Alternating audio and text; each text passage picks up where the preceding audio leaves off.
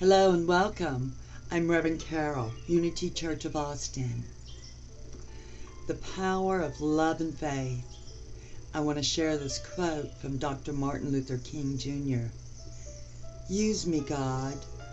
Show me how to take who I am, who I want to be, and what I can do, and use it for a purpose greater than myself. You know, this week we honor Dr. Reverend Martin Luther King Jr. and his ongoing legacy through the various celebrations with an emphasis on service.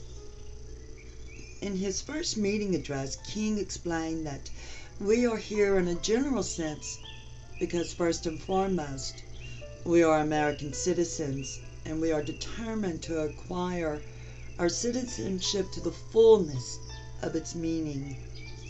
We are also here because of our deep belief that democracy transformed from the paper to thick action is the greatest form of government on earth.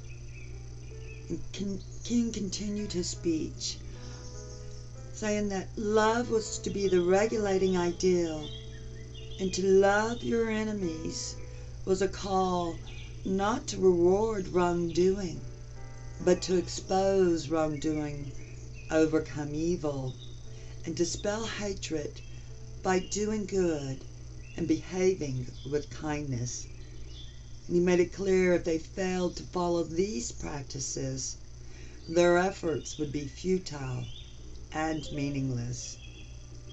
You know, Dr. King spoke powerful words because they came from a place of power, an internal power of love and faith that were more than just principles to speak about, but actions to live out.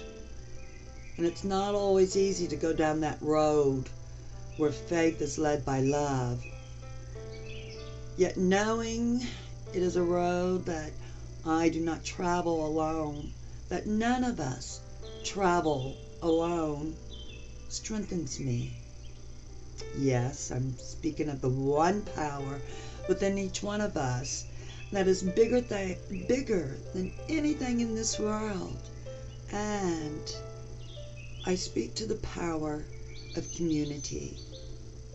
When love is the regulating ideal of any community, whether it's your family and friend community, your spiritual community, or the wider community of our cities and nation, there is nothing that our faith and love and good cannot overcome when lived out.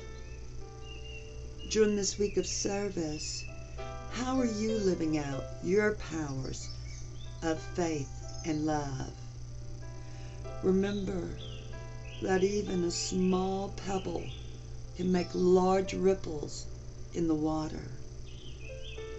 Have a blessed week.